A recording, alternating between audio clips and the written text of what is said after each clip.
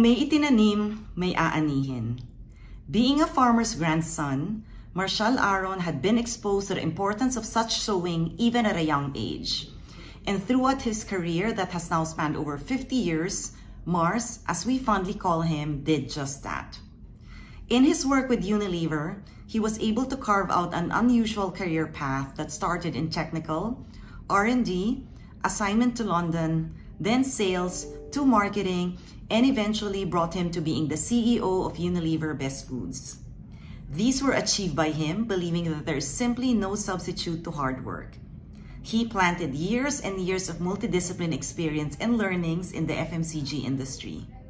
This brought about so much wisdom to truly understand the meaning of every customer encounter. Mars's sharp analytical foresight, combined with gut, allowed him to make bold moves. The Lumen campaign with Sir, for example, that leaves a lasting mark in the organization he has worked with. This is the same impression he leaves with the people he has worked with and mentored throughout the whole process. He has built the knack in identifying talents, even choosing to hire from not so well-known schools outside Metro Manila, as he believes in building their capacity and bringing out the best in everyone. He taught us the concept of streets marketing, to go about doing business with a deep insight on what people, both customers and those within the organization, truly needs. A proof of which are some of the names in the industry who have gone through the tutelage of Mars. Ken Lingan, Freddie Ong, Ray Asedera, Ben Giap, and many others have benefited at some point from his mentorship. This same effect has truly extended to what are his pride and joy, his children. The diversity shows in the full range of talent from Anne, Mars's eldest daughter, and the work she does as director of video algorithm in Netflix, to his youngest daughter, Diana, and her blossoming new career in comedy. The other two have chosen a path in entrepreneurship, as Irene, in New Zealand, juggles 2 businesses while taking care of her 4 girls. And Raymond, the youngest, continuing Mars's legacy in their work at Villa Socorro Farm. Speaking of his legacy, he is finally able to benefit from the fruits of his labor. It has gone full circle as he is now known as Farmer Mars, spending his days at Villa Socorro Farm, his love letter to Socorro, his wife. He is now as grounded as ever as he works with partner farmers of Pagsanhan, Laguna in this sustainable social enterprise. Kung may itinanim, may aanihin. And we are all so blessed to share in the abundance of his harvest. Thank you, Mars, and a big congratulations.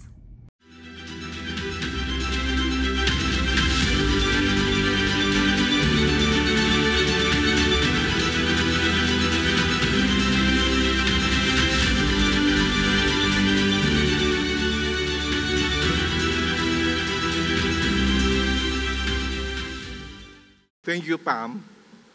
Ikinuwento mo na yung buong buhay ko, ah. So, I have to tell something as well na hindi alam ng audience. One is, of course, you all know that Pam is my nominator. She was once a YMMA awardee as well, I think in 2011.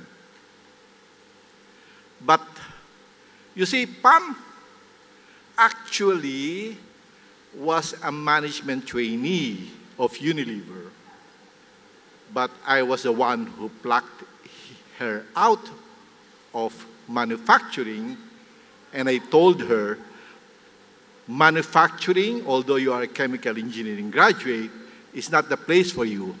Maganda ka, ang papangit man nandun.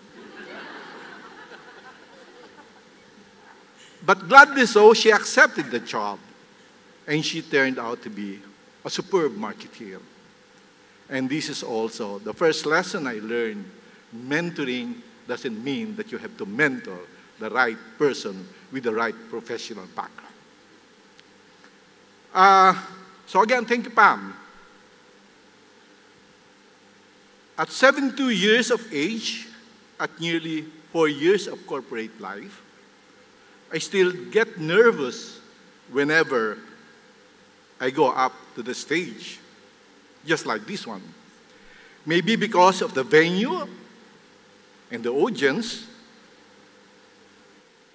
or maybe because I'll be receiving a prestigious award, or maybe I'm the first speaker, or possibly it's part of the aging process. Iba na talaga kapag tumatanda. Being the first speaker should not be a worry. With double A in my name, as in Aaron, sanay ako being the first, as always. Never in the history, when I was in the university or when I was in the Unilever, na may nauna sa akin. So palagi akong nauuna as Aaron. So you would understand. And wait, I have no iPhone, I have no iPad. It clearly suggests I'm old school. No apologies. Sikreto lang. Marami akong kasama ngayon from the farm. 20 kami. 20 kami. Bibihira lang sila kasi makaluwas ng Manila. And more so, bibihira sila makapunta sa MOA. So, all I'm saying now is that talagang sosyal para sa amin ang mapasyal sa MOA. Now, let me go straight to the point because I was given only 10 minutes to do all my presentations. I'm compressed. Babasahin ko na lang para hindi na nagda-digress. Okay, I'm so grateful to Mansmith leadership team led by Josiah and Chiki for finding a space for a farmer like me.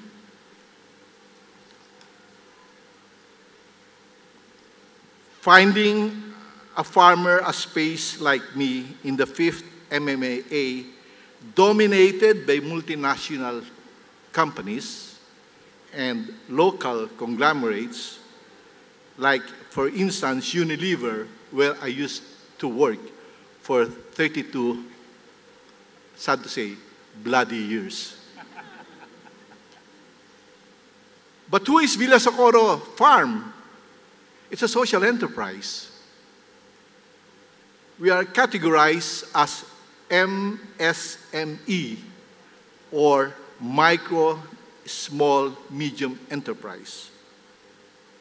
It's a business model of integrated farm, I would like to say, from soil to soul, or regenerative agriculture. Its goal is to uplift the farmers' lives. Mababaw ang kaligayahan ng mga farmers, pero hindi nangangahulugan na hanggang dun lang sila. Uplifting the lives of farmers, from what I've seen over the last 20 years, ay makabili lang ng motorsiklo. Uplifting na talaga sa kanila yon. Or makakain man isang beses sa linggo sa Chowking or Jollibee, ayaw nila. Ayaw nila na McDonald's. At lastly, makaluwas lang sa Manila paminsan-minsan. Yon ang definition ng mga magsasaka in terms of uplifting the lives. Of course, most importantly, mentoring the farmers to become entrepreneurs. Kulang na kulang sa mga magsasaka the mindset of an entrepreneur. Sila magtanim, magbenta, yun lang. Wala nang tawaran. Okay? Wala nang understanding of the market kung magkano ba talaga ang presyo. At the end of the day, to become proud farmers, magsasaka ako at hindi magsasaka lang. By the way, Villa Socorro Farm, who is Socorro? Most frequently asked question sa akin. Socorro, by the way, is my wife. Si wifey. Here, very much alive. In fact, she's there. Not, believe me, not in memory of.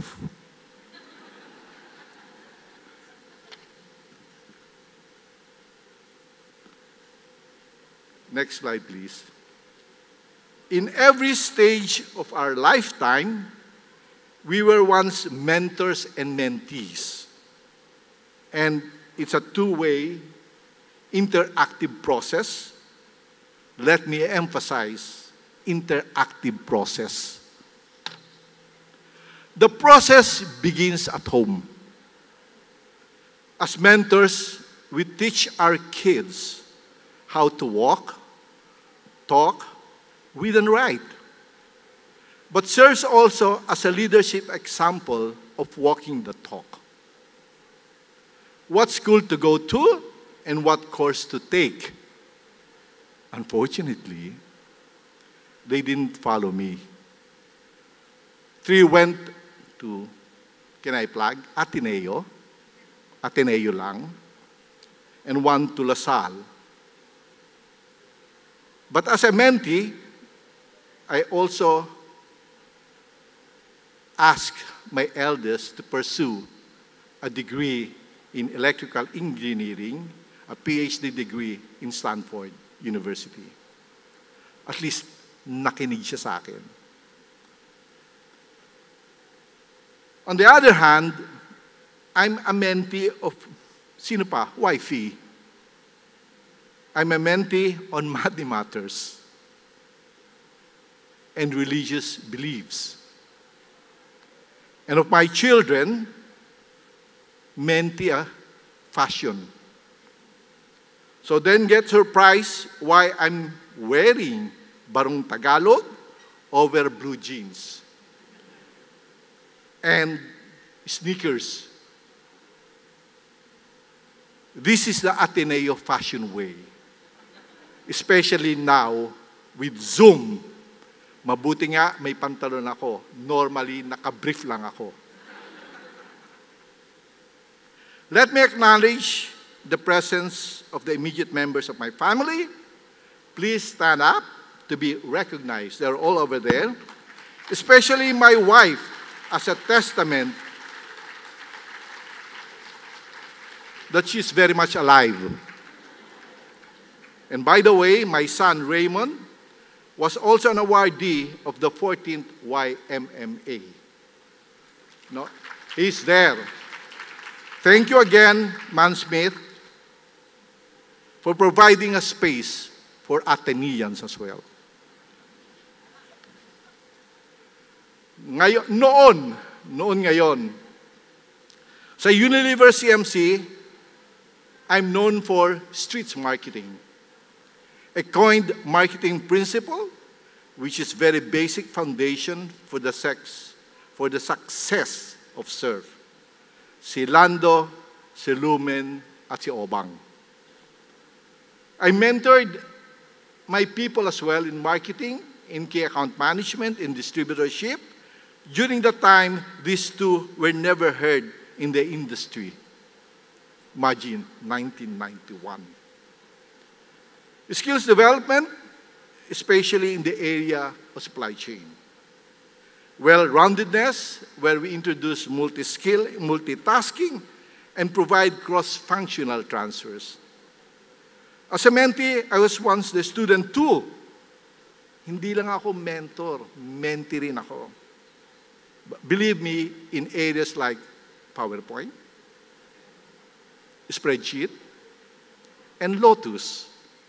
And yes, that's when I found out that Lotus was more than just a plant. By the way,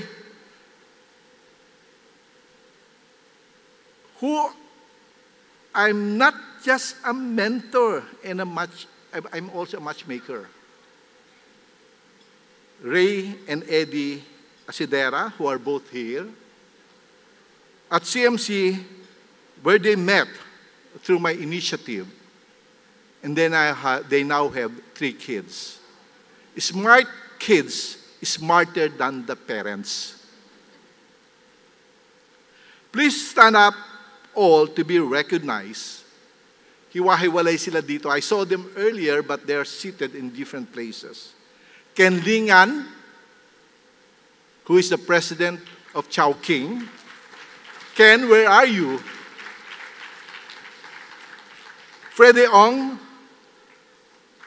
of Unilever, Vice President for Customer Development, and he is the concrete example of a cross-functional transfer. Walang ka-experience sa sales, but I plucked him out of our commercial department. Sabi ko, matuturuan ka rin. No? Kahit bobo ka tagalasal, matututo ka rin.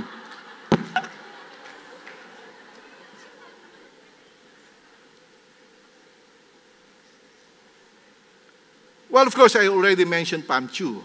Pam Chu was really a bright lady. No? I remember my friend told me, or my boss told me, Mars, go ahead. Take her out of manufacturing because you have the knack to identify good people. Palagay ko, hindi naman ata ako nagkamali. Ngayon, bilang ng isang magsasaka, I introduced new product development, NPD, and taught them how to launch new products following the basics of 4 P's of marketing. I mentored supply chain management, both the inbound and the outbound. I mentored also entrepreneurial farming in negotiation skills. Gaya nga nasabi ko earlier, wala silang kamuwang-muwang to negotiate. Kung ano sabihin ng buyer, yun na lang. And instill the mindset of being a proud farmer. Magsasaka ako, kung wala ako, ano na ang kakainin ninyo? I enhance basic digitalization. Ngayon naman talaga, kahit hindi mo naturuan they know Facebook, they know Instagram, they know Twitter much better than me. But more than that, how to improve communication skills. Please stand up and recognize and be recognized our Villa Socorro Farm management team and partner farmers, si Ruel, si Josie, at si Ryan. So they are all there. I saw to it that I will give them more preference than the mentees I had from Unilever and CMC. Kailangan nila ng ganyang recognitions where the farmers are really needed most. Okay, so can we please give them, okay? Yung isang farmer namin dyan, binibiro nga namin when we left the farm. Alam mo ang biro namin? Ihihiga ka na lang. Hindi nyo alam yun? Ibig sabihin, ihihiga ka na lang, malapit ka na mamatay. At lalagyan ka lang ng corona. Yun na lang ang kulang. Because he's well dressed up, just for this occasion. Can I call on Ruel? Please stand up. Pero so these people will believe that will believe me. Yeah. Sa totoo lang, ngayon ko lang nakitang nakadamit ng ganyan yan. But it's a huge honor for me. Now, and sana forever, my last task, mentoring farmers and friends on retirement planning as I am transitioning from productive to relaxed retirement. Thank you again, Josiah, Chiki, and Mansmith leadership team for such an opportunity. Congratulations too to the ladies who are my co-awardees. Where are the 3? I haven't met them personally.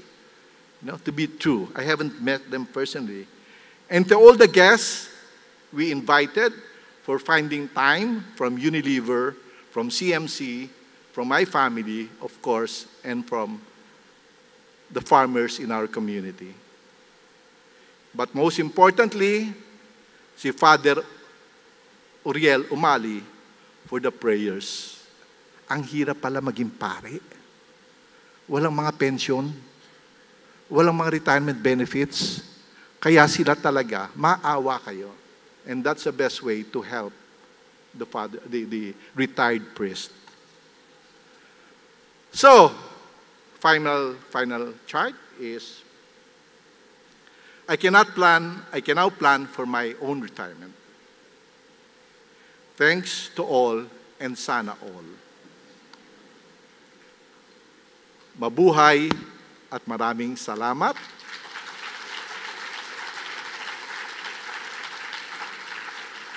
I cannot come here dressed up as a farmer.